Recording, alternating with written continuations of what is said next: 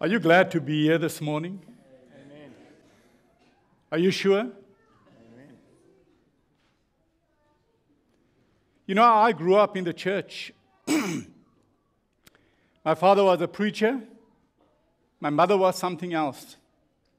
My father was kind and patient. My mother was a drill sergeant. So when I grew up, when I was younger, I went to church because I didn't have a choice. You know, my mother's mantra was, you go or you die. And so, you know, but the question is, why did you come this morning? Why did you come to church? And then I grew older, and then I got interested in sports, and still am. And I went to church to meet up with my friends. And we would have our discussion in between the other discussions. And then I grew a little bit older. And then I went to church to see the girls. Okay, this is church. We need to be honest.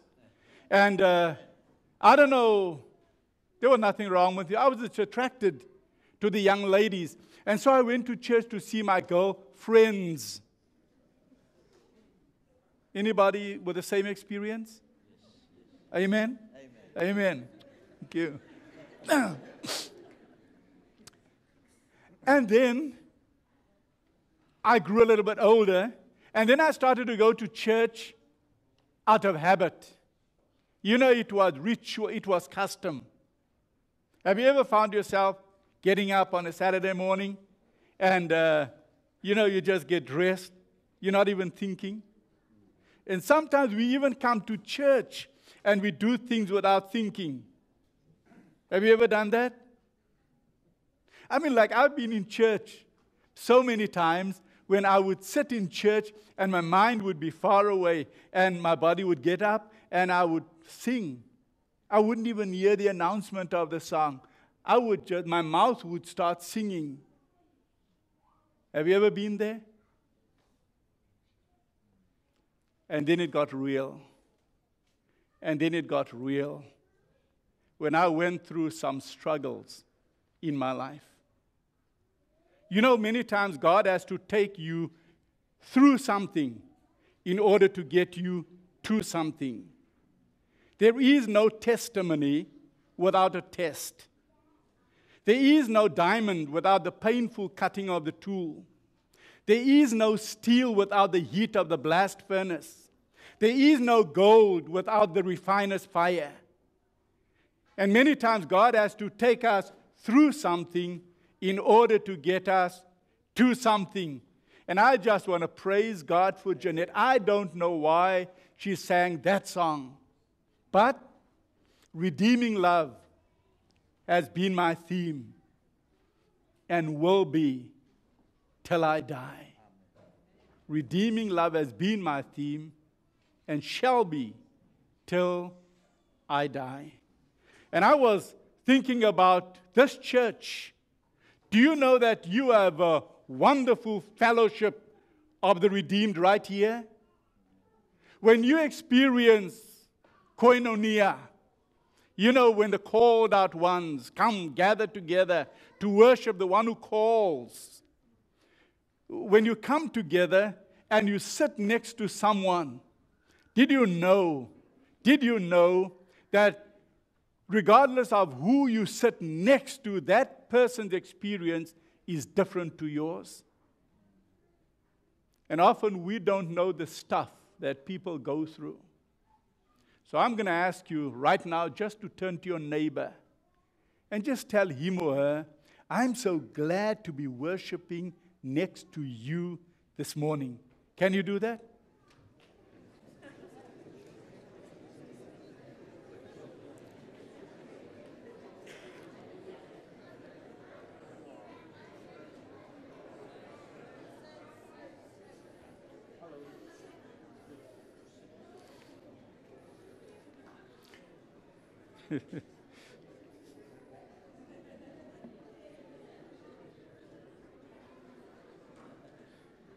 Isn't it just like Royal Oak?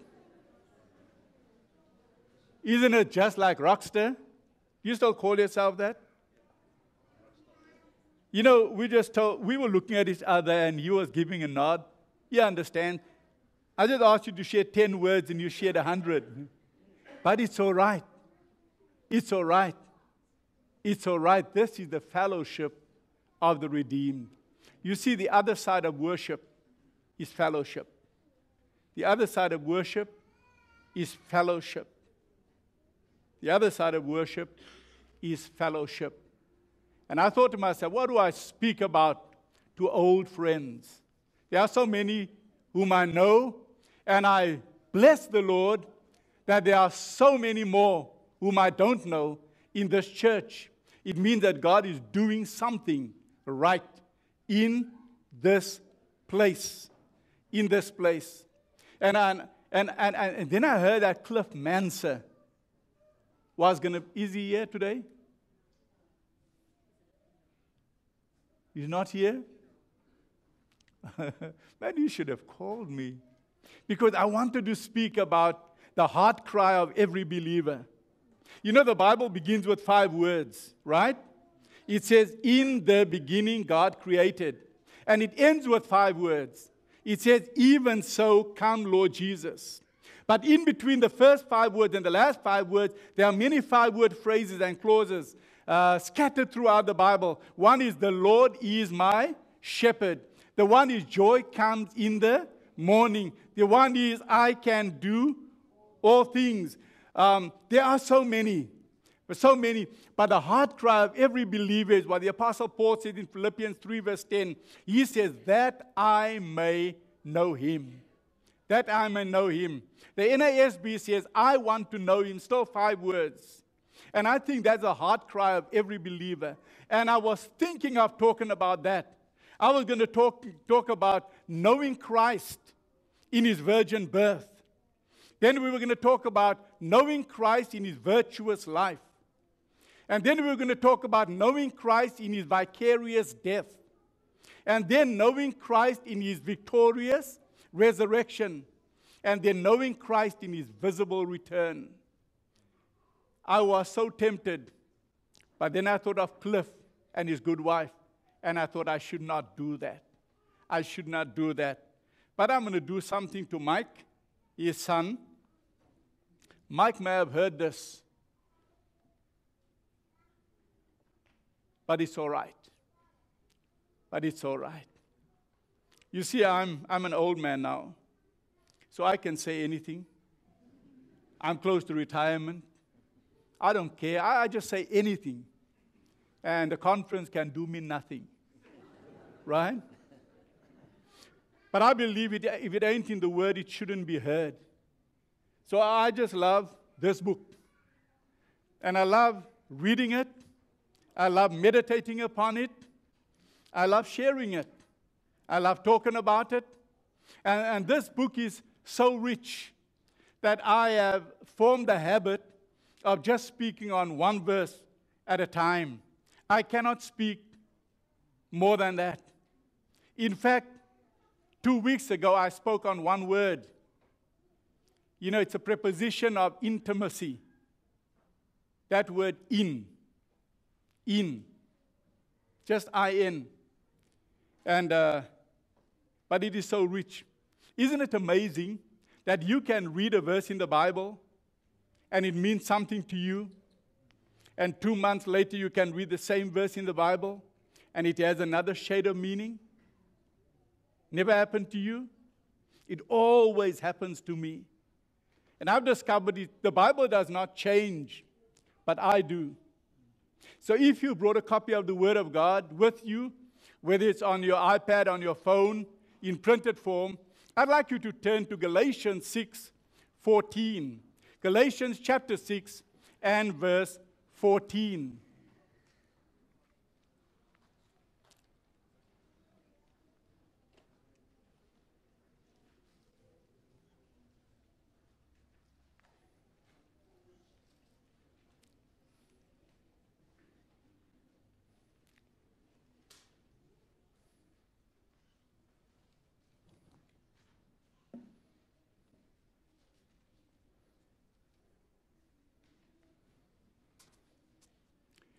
Galatians chapter 6 and verse 14.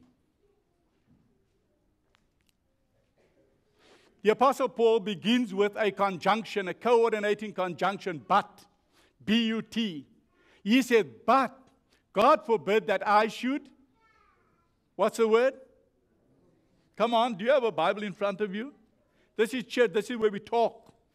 But God forbid that I should. Somebody said glory, somebody said boast. It means the same word. The same word, it has doxa as its root. But God forbid that I should boast. But God forbid that I should glory. And then he says, in anything else, no. He does not say that. That's in ellipsis. He says, but God forbid that I should glory. He's thinking to himself, in anything else. And then he said, except the cross of our Lord Jesus Christ. Is that right? Now over on the south coast of China, there is a high hill.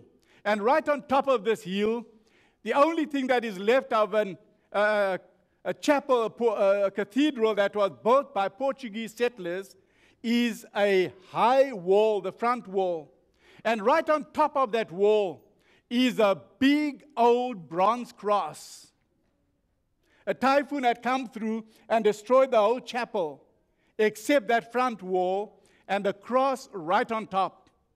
In 1825, Sir John Bowring, he was sailing a ship on the South China Sea, close to the coast, near to Macau. And when he came around there, a storm hit.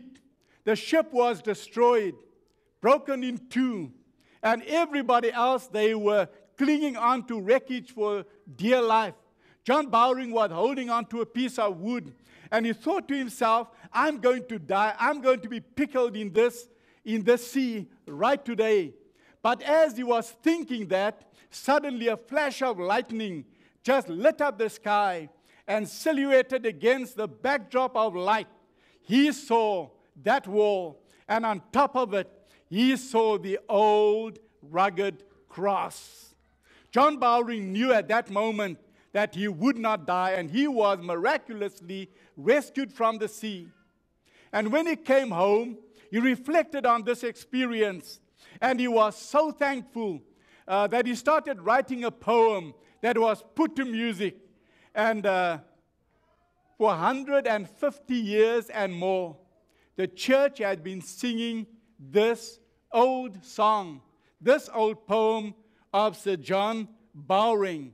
It simply says, in the cross of Christ, I glory, towering o'er the wrecks of time, all the lights of sacred story gathers round that head sublime. The one verse says, when the sun of bliss is beaming, light and love upon my way, from the cross, the radiance streaming, adds more luster to the day. Adds more luster to the day. Now, this song could have been the Apostle Paul's theme song. The Apostle Paul, writing to the church in Galatia, to the province, of Galatia, he writes to them. And in his book, when he comes towards the end, he thinks to himself, now what am I going to write that is significant? Have you ever written a love letter? Nobody? Yes, you have? Amen. Have you ever sent, a love text? No? XOX? Kind of stuff. But I'm old enough to have done it many times. And but Paul is writing a letter to the church. And when it comes, when you write a letter, when you come to the end, I always say the first sentence and the last sentence is significant. When I have a letter, I always read the bottom line, the last sentence. Sometimes when you read a book, we don't read books anymore. You guys are crazy, man. But whenever I read a book, do you know what I do? I read the last 2 pages first, and then I go and read. I mean, it's like the Bible. We read Revelation first, right? And then we don't care what happens because we know that the children of Christ, they are victorious. We know how it ends. Anyway, so the Apostle Paul writes this letter. And if I was in the Galatian province, I would have read that last chapter first. That last part first. He comes to the end, chapter 6, and in verse 14, he makes a monumental statement that is our text for today. He says, but God forbid that I should boast except in the cross of our Lord Jesus Christ. Except in the cross of our Lord Jesus Christ. Now, years ago, I looked this up. And do you know what the top 3 boasts of men are? The top 3 things that men boast about? Do you know what the top 3 things are that women boast about? Okay, when I reveal this, you can say amen or you can say ouch. Okay? For men, the number one boast of men.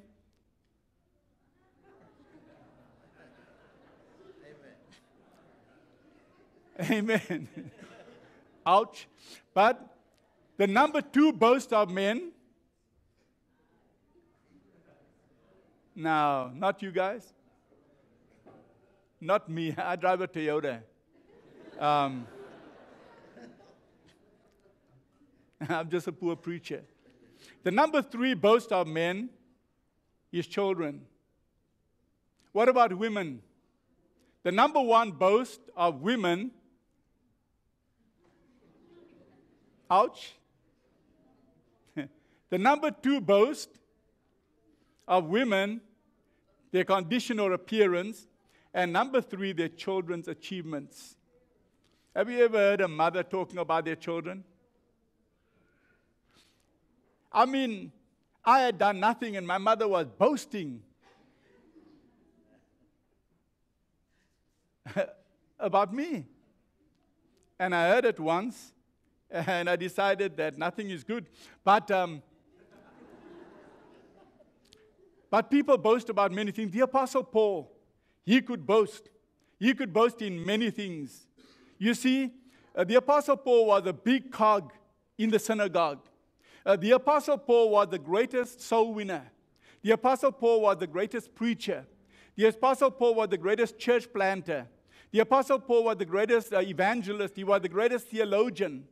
The Apostle Paul was from the tribe of Benjamin. Do you mind? It's the tribe that the kings come from. Remember Saul in the Old Testament? That was the Apostle Paul. He was not a tall man. He was a short man. He was, however, like dynamite. He came in a small package. He was powerful. But the Apostle Paul, he said he boasts in one thing and in one thing only. He says he boasts in the cross of our Lord Jesus Christ. Now, in the time that the Apostle Paul was writing, the cross was nothing to boast about. Today, when you go to a church, you see a cross. And I lived in Korea for a number of years, and at night, you just see red crosses all over the city. And you know you will find safety anywhere. Just go towards the cross. When I travel, I always have a cross on my shirt, a little gold cross. That's my jewelry on my shirt, because I want people to know that I'm a Christian. I'm a Christian. Some people wear a cross on a chain around their neck, hidden under their clothes. I know Serena Williams, many sportsmen, they do that. And you know, when I'm watching, I say, that's a Christian. That's a Christian. And for a while, I would wear a cross on a chain under my clothes. I know if I fly, and if we go down, if they find my body, at least they know this guy was a Christian. And at least in my death, there will be a testimony that I'm a follower of Christ. And so today, the cross, today when we think of a cross, we think of a jeweler, right? But in Paul's day, when they think of a cross, they think of a jailer. Today, people have pride in the cross. But in those days, the cross was despicable. The cross was despicable. In fact, to the Romans, Cicero says that the cross was despicable. He said that the mere word cross must remain far from the lips, the thoughts, the eyes, and the ears of any Roman citizen. So to the Romans, the cross was despicable. To the Jews, the cross was a curse, to be despised, a curse. Because the Bible says, cursed is anyone in Deuteronomy who is hung on a tree. That person is under God's curse. To the Greeks, the cross is foolishness. Paul said in 1 Corinthians 1, he said, but we preach Christ crucified, a stumbling block to the Jews and foolishness to the Greeks. And foolishness to the Greeks. But in our church, did you notice that that sometimes we have a crossless Christianity in our church? Some people have a phobia about the cross. But Paul says that we should boast in the cross. Now, this little old lady, she said the sacrifice of Christ as an atonement for sin is the great truth around which all other truths cluster. In order to be rightly understood and appreciated, every truth in the Word of God, from Genesis through Revelation, must be studied in the light that streams from the cross of Calvary. The cross, isn't that beautiful? But listen to this. Gospel Workers 3:15, my favorite. I present before you the great grand monument of mercy and regeneration, salvation and redemption, the Son of God uplifted upon the cross. Uplifted upon the cross. I present that before you. This is to be the foundation of every sermon preached by our ministers. Every sermon preached by our ministers, the foundation must be the cross of Christ. Manuscript 31, 1890. There is one great central truth to be kept ever before the mind in the searching of the Scriptures. Christ and Him crucified. Every other truth is invested with influence and power corresponding with its relation to this theme. It is only in the light of the cross that we can discern the exalted character of the law of God. And then she says, hanging upon the cross, Christ was the gospel. This is our message. What is our message? As Seventh Adventist believers, hanging upon the cross, Christ was the gospel. This is our message. It's our argument, it is our doctrine, it is our warning to the impenitent, it is our encouragement for the sorrowing, the hope of every believer. The hope of every believer. Then she says, Christ and Him crucified is the message God would have His servants sound throughout the length and breadth of the world. The law and the gospel will then be presented as a perfect whole. As a perfect whole. And then she says, to remove the cross from the Christian would be like blotting out the sun from the sky. The cross brings us nearer to God, reconciling us to Him. Without the cross, man would have no union with the Father. On it depends our every hope. And so Paul says, but God forbid that I should glory except or save in the cross of our Lord Jesus Christ, by whom the world is crucified unto me, and I unto the world. And so, in the next few minutes, just in the next few minutes, I want to give to you just 3 reasons why we should boast, why we should glory in the cross. Number 1, the person who died on the cross. The person who died on the cross. Number 2, the purpose declared by the cross. And number 3, the power demonstrated in the cross. The power demonstrated in the cross. Number 1, the person who died on the cross. You see, when Paul says, but God forbid that I should glory, save in the cross. He didn't put a comma there or a period there. He continued. He says, the cross of our Lord Jesus Christ. The cross of our Lord Jesus Christ. You see, when we say Lord, it speaks of His sovereign authority. When we say Jesus, it speaks of His saving ability. But when we say Christ, it speaks of His sufficient authenticity. For when we say Lord, we acknowledge that He is our Master. When we say Jesus, we recognize that He is our mediator. And when we say Christ, we declare that He is our Messiah. Not just any cross, but the cross of our Lord Jesus Christ. The cross of our Lord Jesus Christ. Dr. Harry Winter,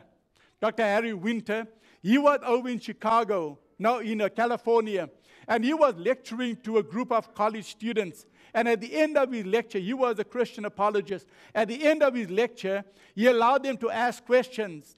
And one young student, he put up his hand. And he was a young man, and he stood up, and he said, Doctor, what makes Christ different from any other religious leader? What makes the cross of Christ unique? And so the good doctor, he stood back, and he paused for a moment, and he looked at the young man, and he said, tell me, son, I understand that you are a Jew. You saw the skull cap?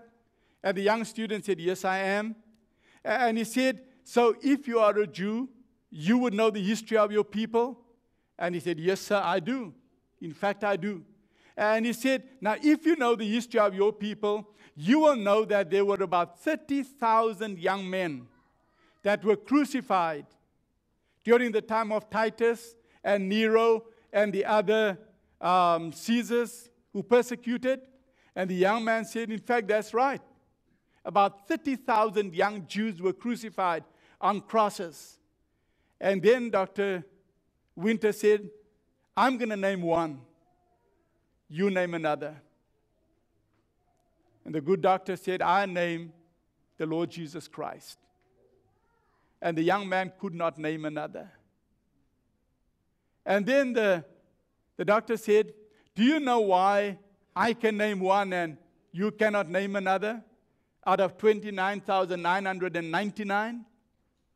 The young man said, why not?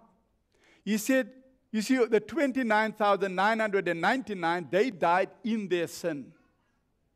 It is only Jesus who died for the sins of 29,999 plus. So when Paul says, but God forbid that I should glory except in the cross of our Lord Jesus Christ, he was not talking about any cross. You see, it was not the cross that made Christ so special.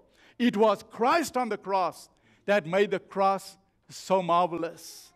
And so the apostle says, I boast in the cross. His preaching was about the cross. His praise was about the cross. His pride was about the cross. About the cross. The person who died on the cross. But then the text speaks of the purpose declared by the cross. I think to just reduce all of this into one word, the purpose declared by the cross, it has to be salvation. It has to be salvation. Jesus himself gave his mission statement. He said, the Son of Man is come to seek and to save that which was lost. That which is lost. That's why Jesus came. He came for our salvation. He came to be our Savior. In fact, Paul says, same Paul, in Romans 3 verse 23, in fact in Ezekiel 18 verse 20, he says, the soul that sins, it shall die. By the way, I don't have a soul, I am a soul.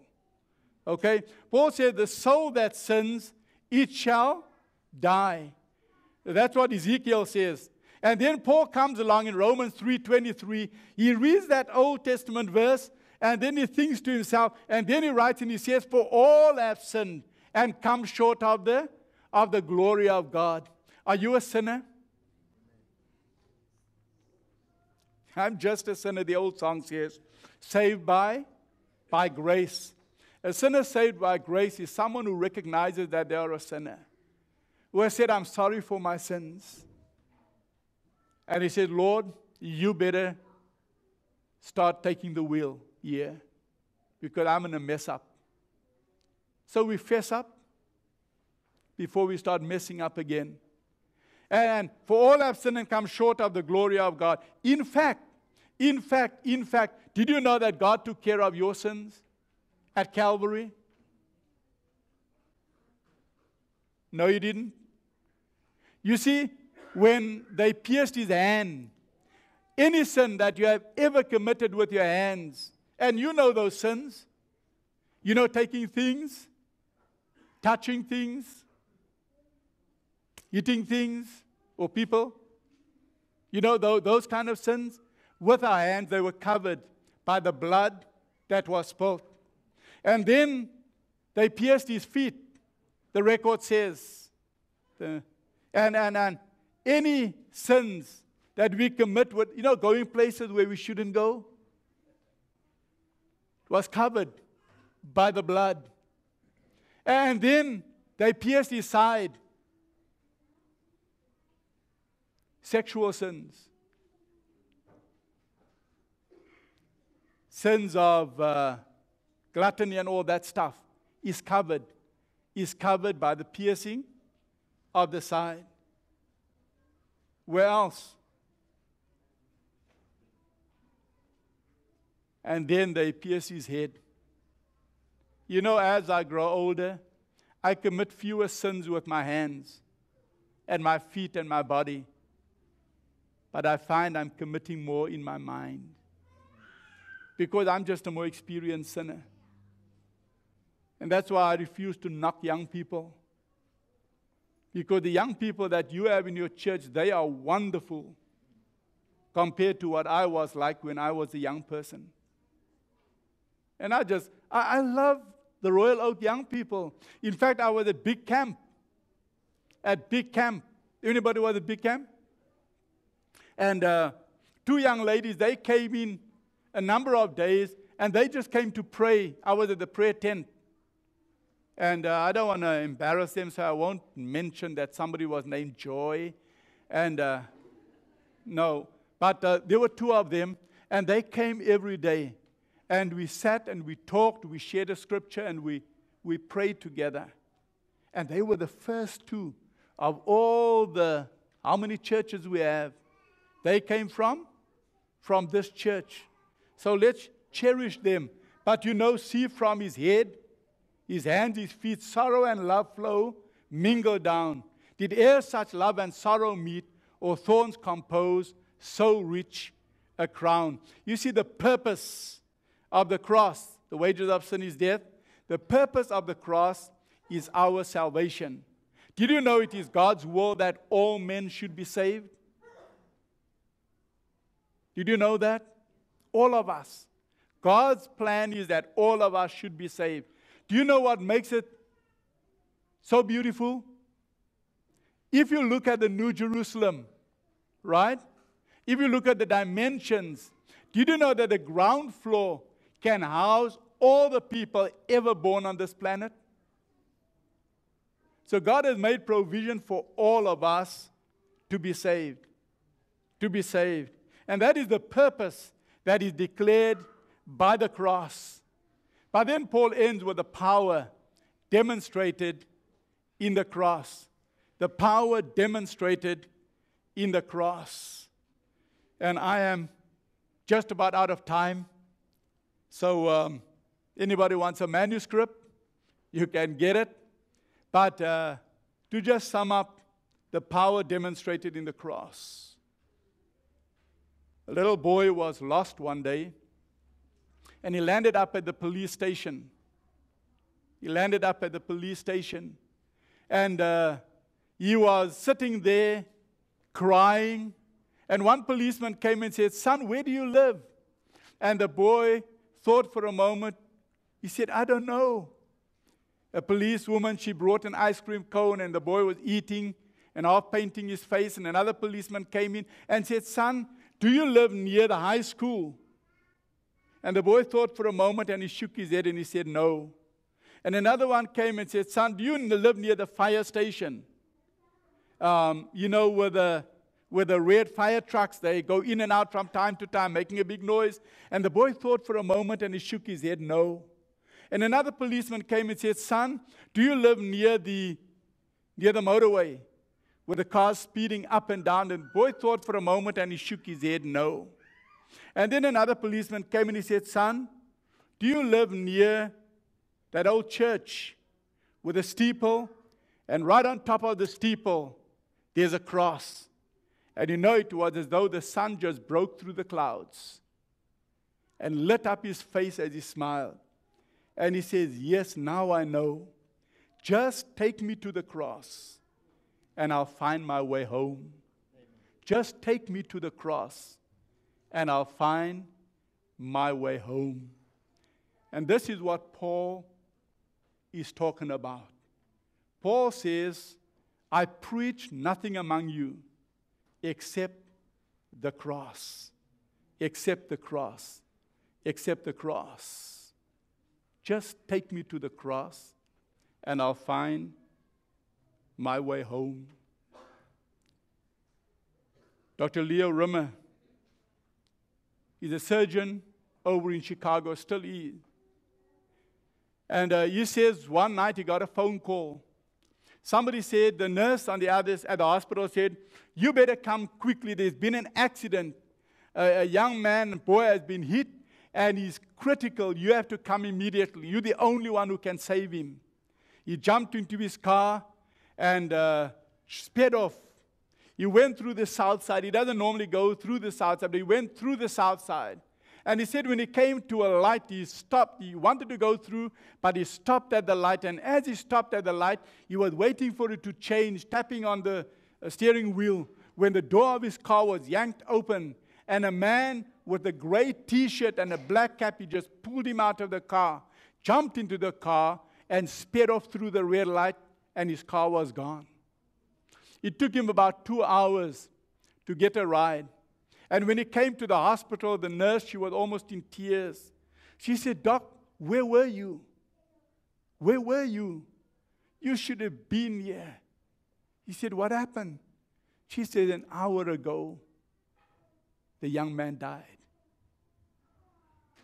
And he says he writes and he says he was distraught. He didn't know what to say. He just slumped down on a chair, tired, fatigued, and not knowing what to say or what to do. And then the nurse came to him and said, Doc, why don't you go down to the chapel? And the father's there. Why don't you go and explain to him? And maybe just comfort him a little bit. And so he went down to the chapel, walked slowly to the chapel. And when he came to the chapel, he opened the door. And when he stepped into the door and his eyes got accustomed to the light, there we saw the father kneeling at the front, wearing a gray T-shirt and a black cap.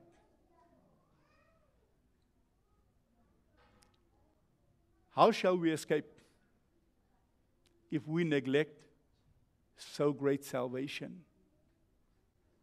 The call from the Word of God is simply, from this day forward, let us glory in the cross of the Lord Jesus Christ, by whom the world is crucified unto us, and we are crucified unto the world. The old song says, on a hill far away stood an old rugged cross, the emblem of suffering and shame. Then it said, and I love that old cross, where the dearest and best for a world of lost sinners was slain. Glory in the cross.